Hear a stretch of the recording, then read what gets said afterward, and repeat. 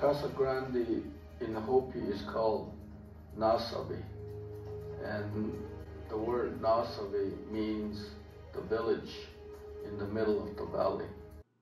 The southern Arizona desert is dotted with the remains of countless communities built by the prehistoric Hohokam people. The fragile multi-storied big house preserved at Casa Grande Ruins National Monument was the centerpiece of the largest Hohokam village in the Hia River Valley. Let's explore and let's see what's going on.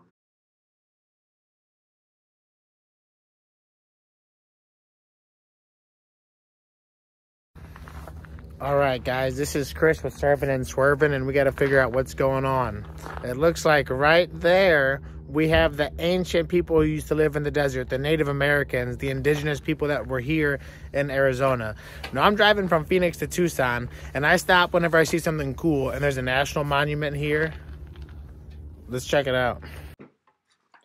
After a long battle with the desert, this ancient building still commands respect.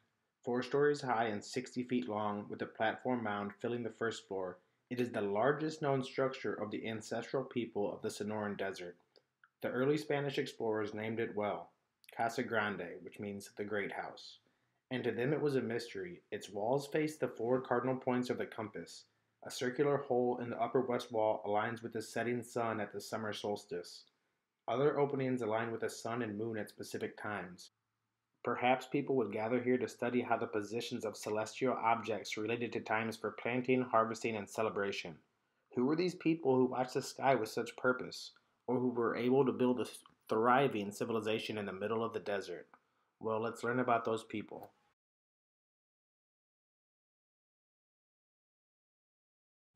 So whenever you first walk in, it's a museum, and it talks about like astrology, it talks about the different archaeological sites in Arizona. It shows where the Hohokam people actually lived at. There were a lot of civilizations around here, but this was for sure the biggest one. And then they just upped and disappeared too. So it's like a mystery. Why did they leave? Did they leave because their population got too big? Did they leave for, a different reason? Maybe there was a war. Maybe there was a battle. But a lot of people actually relate their ancestors. Well, a lot of the native people say their ancestors actually came from these people. So these people were kind of the building blocks for different civilizations throughout Arizona. It was really cool to learn, and like I said, to see like all the sun gazing and looking at the stars and whatnot, because it's like so many ancient civilizations had so much to do with the stars and where they aligned and what they meant.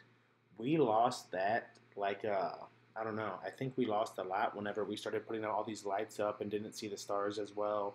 Because a lot of these ancient civilizations, they knew where the stars were. They had names for them. There's a reason for this. It wasn't just like, I don't know, just for fun and storytelling. There was a reason whenever the stars aligned. There's a reason with the solstices and whatnot.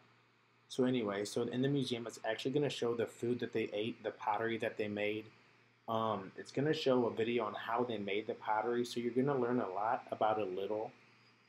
There's actually like a touch place where you could actually feel the different artifacts that were there, or some of the bones that were there. It shows like the Egyptian cotton, what these people planted, what they ate.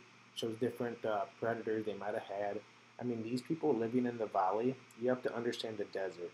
The desert's hot, it's dry, but then there's spots where there's water coming from the ground. There's hillside plants. So these people used it all. They built their houses out of clay and mud.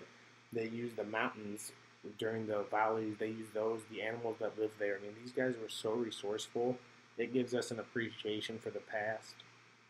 And it talks about like before the walled compounds. It talks about how they built their houses. This is a great museum to actually put you right there with the people. I loved it. I learned a lot. I saw a lot of the things that they did.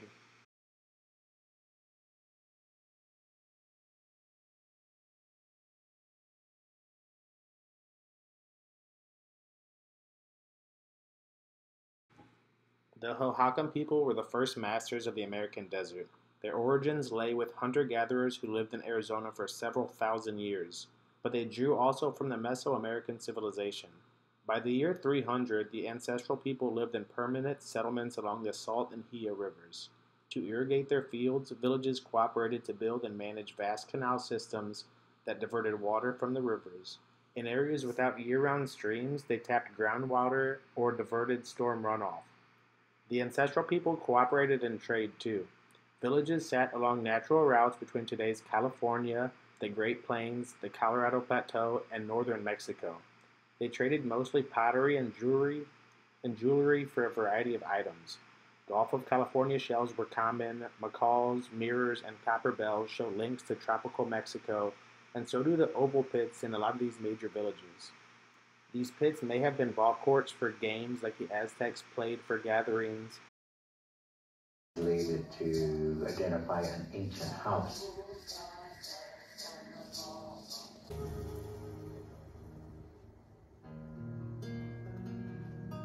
Priest was the first European to see these ruins. He named the largest structure Casa Grande. The community at Casa Grande was home to about 2,000 people.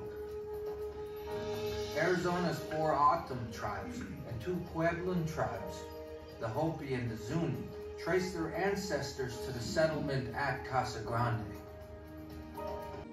Curious travelers stopped to collect souvenirs and carved their initials into its walls. It was a great video. You learned a lot.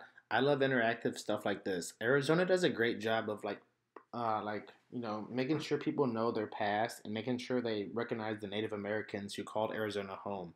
That's one of the reasons I love Arizona and New Mexico. Because like I said, I'm from the Midwest, but it's like there's so many awesome Native American sites and places in the Southwest where I'm like, I love it. It brings back like the Wild West feel. I just love Arizona and New Mexico. But guys, be sure to take a tour. I missed the tour, but this tour guide, I talked to him for a little bit. He still gave me like a halfway tour. And you learn a lot about the desert farming. A lot of like the English settlers who came here actually used the same irrigation, like the canals and all the different networks that these native people made, because they made such great like structures and whatnot. I mean, that the Casa Grande is made from like in like the year 300, and it's still here. A lot of our modern day like construction and projects don't even last that long. It talks about the daily life within the walls. You could grab a brochure so you could like read a little bit about the people. Because nowadays, a lot of it gets lost. And you know what? We're not going to lose it. We're going to appreciate, we're going to honor our past, and we're going to check out the different buildings, the different places. So if you like exploring different spots, be sure to subscribe to the channel as I explore the main things to do. I have a lot of stuff to do in Arizona and all over the USA, but I plan on traveling all over the world, learning about the prehistoric people, the prehistoric places, and just different things going on. I also give bartending and serving advice. So if you'd like to be a bartender, I just travel the country like bartending at different destination locations. But yeah, it talks about like why build the Casa Grande, because a lot of people thought like maybe like the emperor lived there or something. But no, it wasn't. People didn't live there. About, like I said, about a mile away, it's behind like a Walmart now. These people were just digging and found out all these different places where people lived. So this spot was like the centerpiece though. A lot of trade was here. A lot of rituals were here. It's, like I said, it's got 11 rooms, 4 stories high, and it all leads back to them watching like where the canals were. Or it also has like north, south, east, west. So it's watching the stars. It's watching their canals. Maybe it was used for a big business center. I guess this was like the downtown little spot. Well, thanks for checking out the video, guys. Look, I know I'm not like an archaeologist. I know I'm not a historian or even the brightest guy there is. I just like to talk a little bit about what I know. I don't know too much. Well, I'm learning.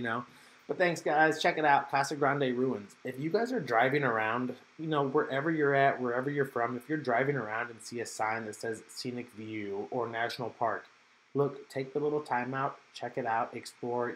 You don't know what you're going to find. You might like what you see. Thanks, guys, and follow along as I, just explore the rest of the things to do.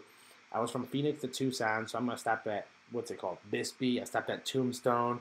I did a lot to do in Arizona. Well, you know what? Because there's a lot to do in Arizona. Thanks, guys. Serving and swerving. Chris, holler at your boy.